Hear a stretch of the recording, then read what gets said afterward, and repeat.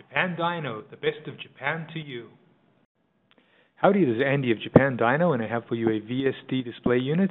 This is the controller here with the mirror image display, of course, because this is projected into the windshield, so that on the windshield it will appear around the right way.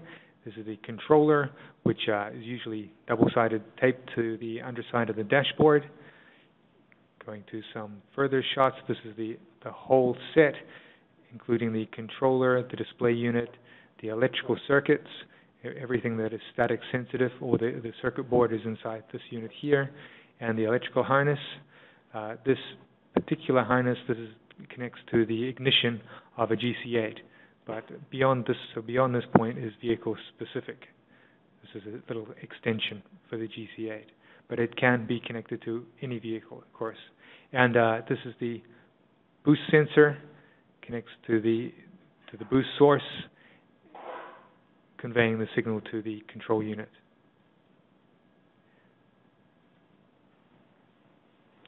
And this is the unit as it appears at night. Again, you just get this nice look projected into the window, and in the dark. So that's a VSD, which is a heads-up display unit made by Defi of Japan. Thank you. Okay, some more details on the VSD. So this is an example of the VSD displaying the speed in the windshield. This is a little square of reflectorized material, usually used for tinting windows. Just a little square of that attached to the window will allow the projector to reflect the speedometer reading into the driver. The very cool part about this particular display is that it projects at close to the infinity focus, so that if you're the driver sitting here and you're looking at the road, the display has a very similar focus to the road, and your eyes don't have to shift focus too much between the display unit and the road, which is completely different if you've got to look down at the OEM or stock instrument panel.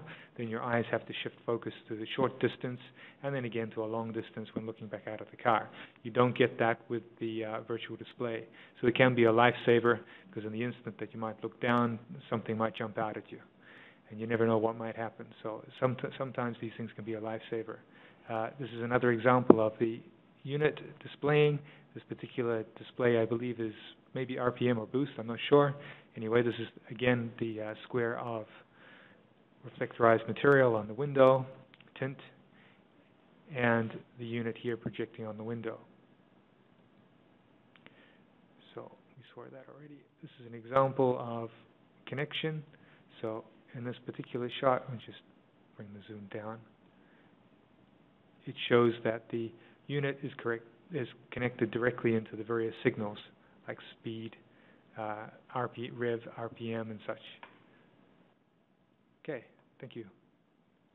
In order to serve you better, we have our website at www.japandyno.com, as well as our blog, the Japan Dyno Daily Fix, where we feature items of special interest.